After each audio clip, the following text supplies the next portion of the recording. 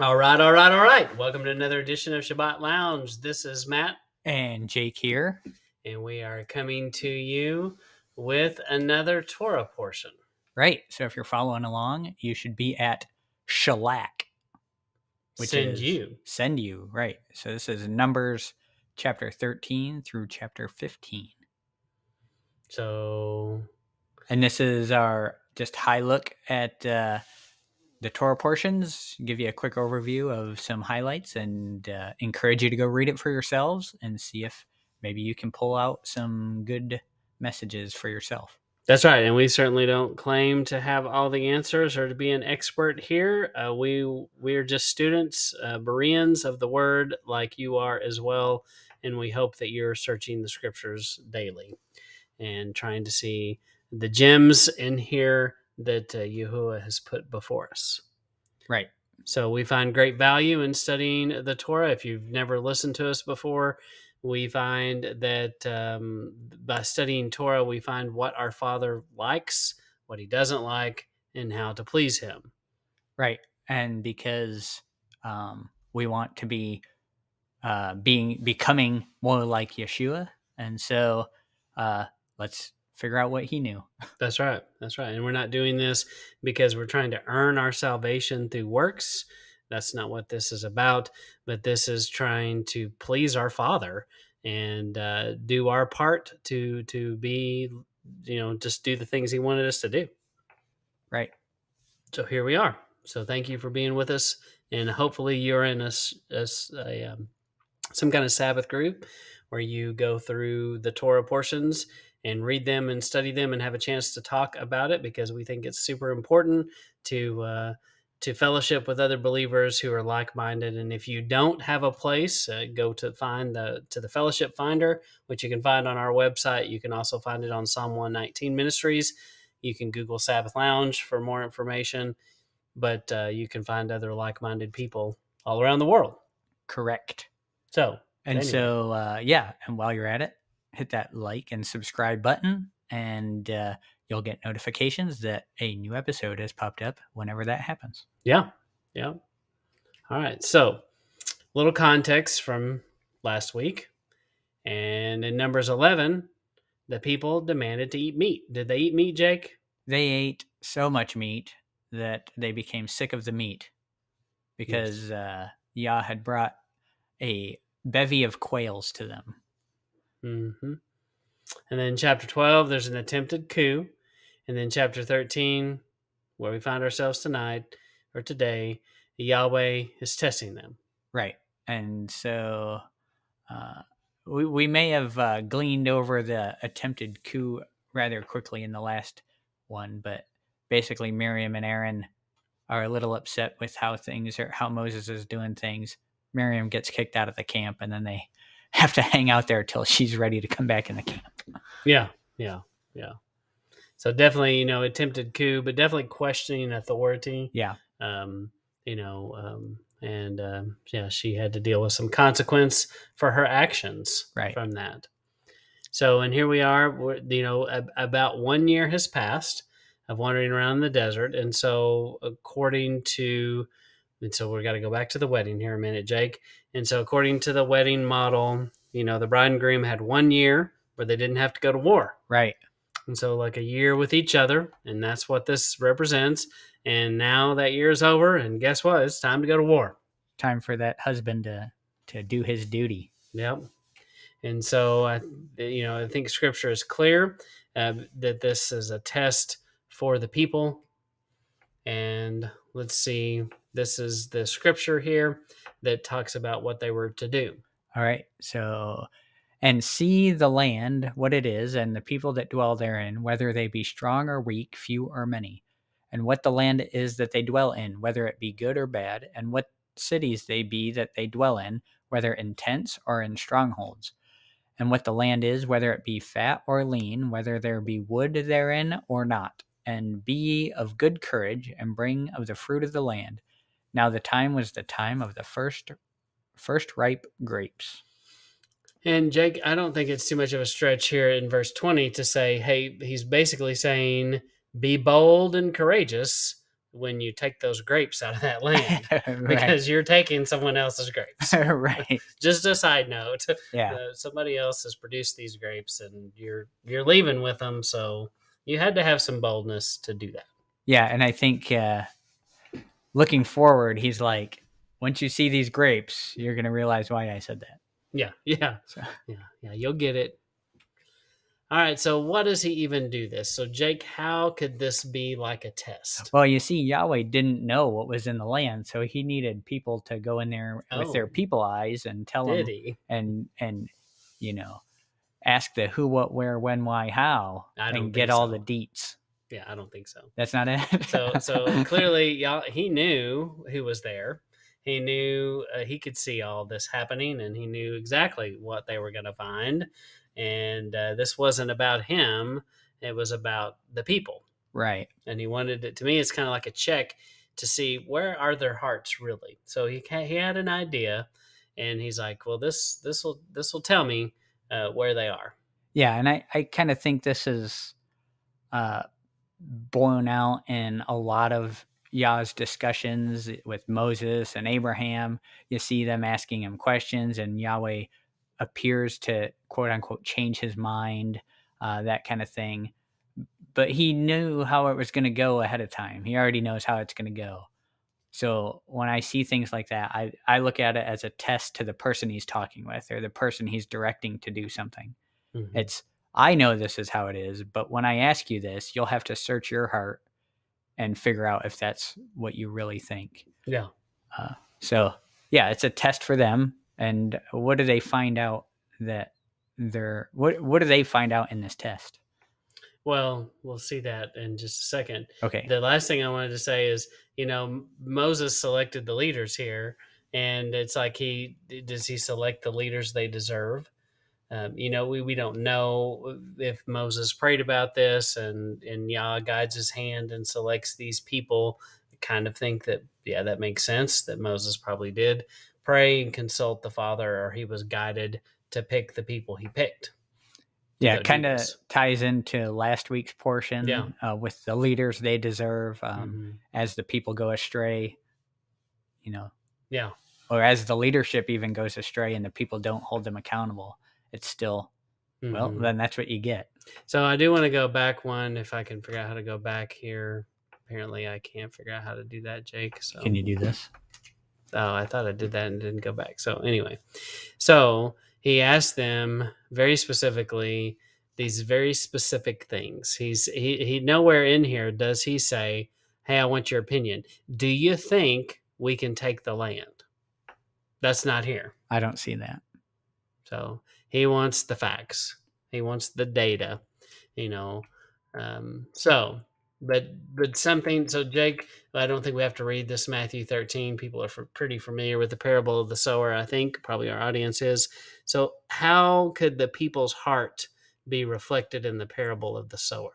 So yeah, I think this kind of goes into what they're finding out in the testing, and they're finding that their heart is like the land that they are living in currently, and that it's not the fertile soil that Yeshua is talking about here. Yeah. I mean, the land is so infertile that he has to feed them. Right. So it's not abundant. It's clear this land is not abundant with wild game and trees and water running. Multiple times he has to give them water. He's got to import the food. Yeah. That's right. So, but yeah, I think there's definitely a good comparison, probably to the hard ground. So their hearts are like the hard ground in the parable of the sower. There's just no chance for that seed to take to get going. So, were they ready for the victory? I think it bears out when they come back. Yeah, from the from the promised land. Yeah, and I think that he wanted to see if these people had his heart. If these people had gotten anything. Like, I've been with you for a year. Surely a little bit rubbed off on you. Right. And this is, part of the test is, are you going to have the faith that I can get you through a difficult situation? Because your eyes are going to tell you something, but you don't see, the flaming horses surrounding the enemy. Mm-hmm. So are you going to trust in the one who brought you out of Egypt, or your own lion eyes, basically? Yeah. Yeah. So they survey the land and the people, and he basically says, "Tell me if they're strong, they're weak, they're few or many. Is the land good? Is it bad? Do they live in tents? They live in fortified wall cities? Is the land fertile?" So these are like kind of yes and no kind of questions that had quantitative numbers Yeah. associated with them. Yeah, and Yah knows they're strong, the land is good, they're Hmm. living in fortified walls, the land is fertile, you know, so he The odds knows. are against them, Yeah, in human perspective. exactly. So it's kinda funny, he's like, "Maybe they're weak? I don't know, why don't you go find Yeah, out?" go check it out. And there is a reason he calls them children of Israel, because I mean, this is kind of like what you might do with a child. Yeah. Go see what it's like. Tell me about it, Yep. and I'll help you. So, yeah, if you're a parent, learn some parenting advice That's from right. this. That's right. So, Jake, did he just ask for facts? Do you think that's a safe assumption to say here? I think so. I think, he just wants them to stick with the facts, Yeah. and doesn't want their commentary and opinions. Yeah. Yeah. And so when you break down, these are the guys, hopefully I spelled them all right. These are the people that went in as the spies.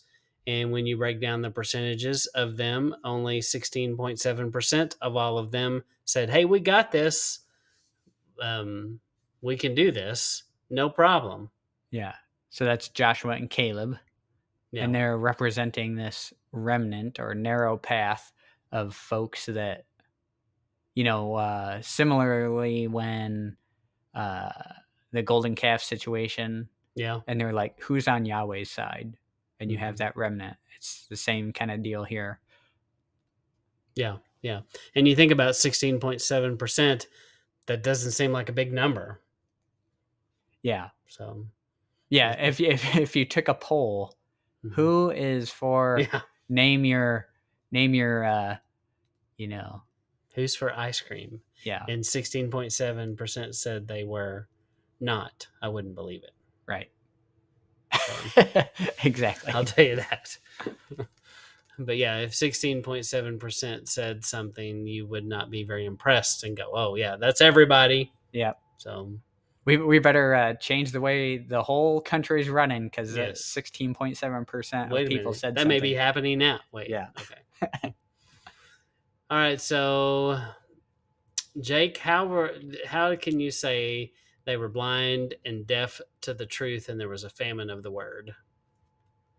Well, because the word was Yah will provide, and Yah will protect us, and Yah is our salvation. And so, that being the truth, they clearly didn't see that. They were blind and deaf to it. And so, that being the case, if they knew the word and they had it in their hearts, then they would have been filled and ready to go. But they weren't. There was a famine. So they may have been hearing the word, but they weren't listening to the Hmm. word, if you will. Or they didn't believe that Yah was who he said he was.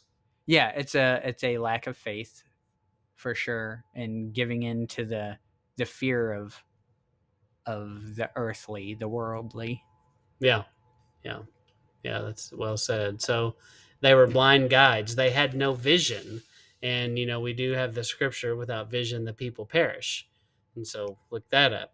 Um, but this lack of faith is a seed that grows to rebellion, and see Korah coming soon.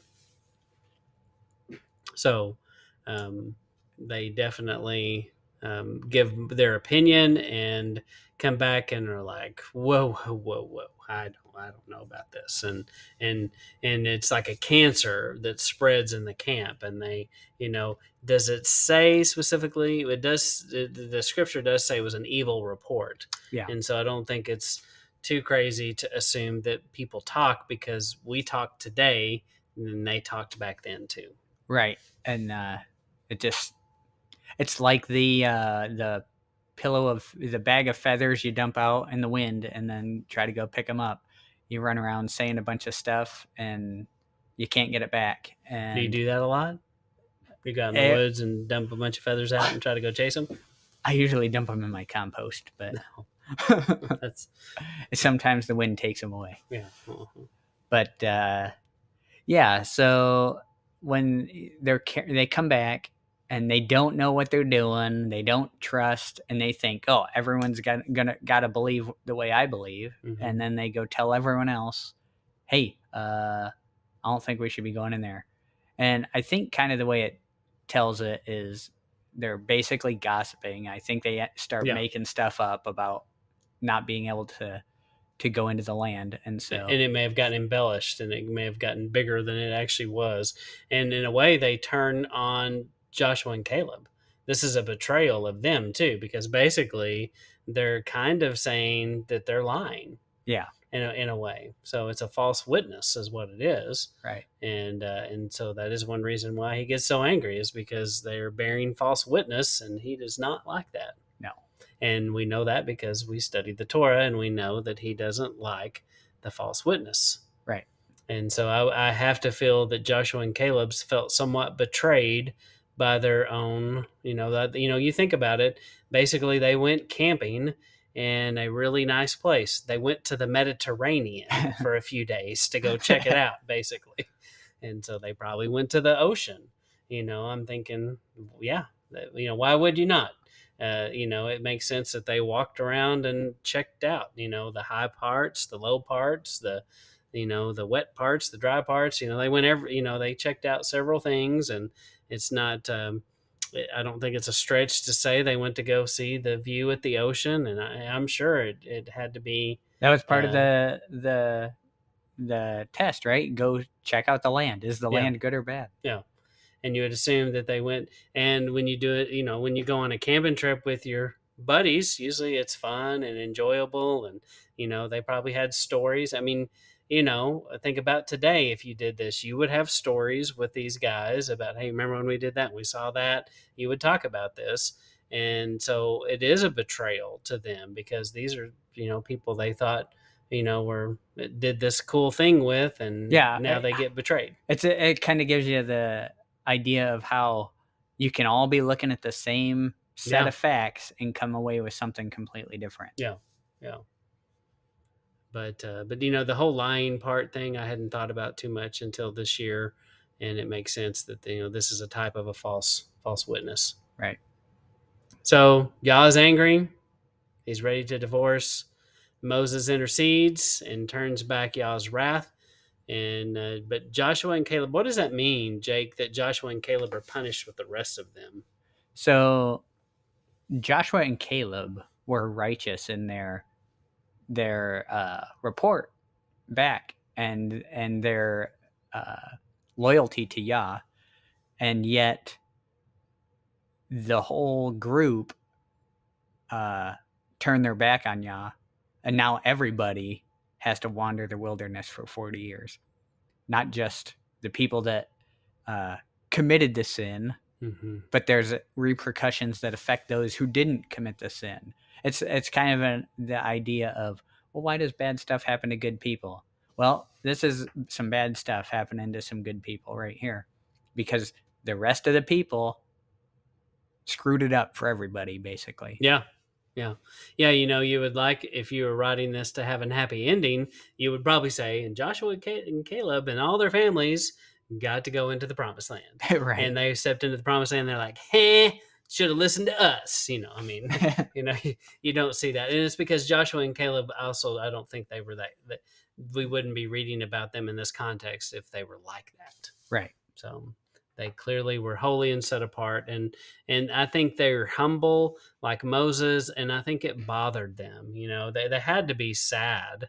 They had to be sad about this situation, that they came so close. Here they are. I mean, this is the goal, right? This is why we came across the desert. This was the promise. And here we are basically standing on the edge of it, and we mess up right at the last second. And so, it's like the game is on the line, and it's your opportunity to make that closing shot that's going to win the game for all time, and you just airball it terribly for everyone. Exactly. Yeah, and I think too here, kind of like we said earlier on, the test that's happening, because here Yahweh says, I'm going to strike them with pestilence and all this kind of stuff. And Moses is like, hang on. The Egyptians will hear about this and say, you brought us out to destroy us, basically. And then Yahweh turns back his wrath. And so I think that's similarly testing Moses. Does Moses have the people's best interest at heart? And then because we can say as much as we want, oh, this bad situation comes up, this is what I would have done. But you don't really know unless you're in the situation how you're going to react. So this gives Moses that opportunity to, this is how he's reacting to people essentially, spitting in his face and saying, what you've done for us, we don't care about that anymore. We're going back to Egypt. Yeah. That kind of thing. Yeah. Yeah, it's well said, for sure.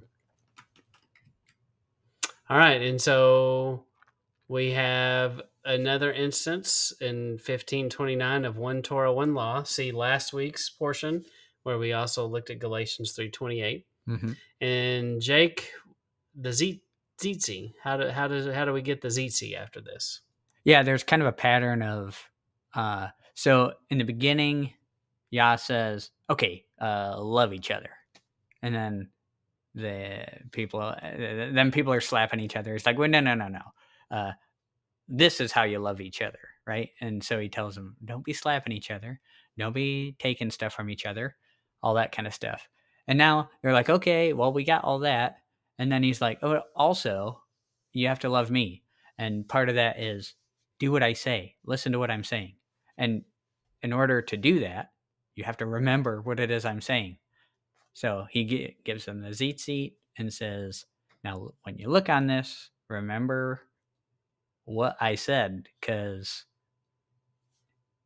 just counting on yourself to will it into my memory is not working. You're not going to just try harder. It's not how it works. So you need some kind of thing to help you get through this. Yeah, no, that's good. So, and it is good to be reminded that that's where it comes from, and it reminds us today, because unfortunately we're not that far removed from them and the dumb things that they did, and it's easy to look at them, just like you said, I wouldn't do that. I would never do that. Well, we might.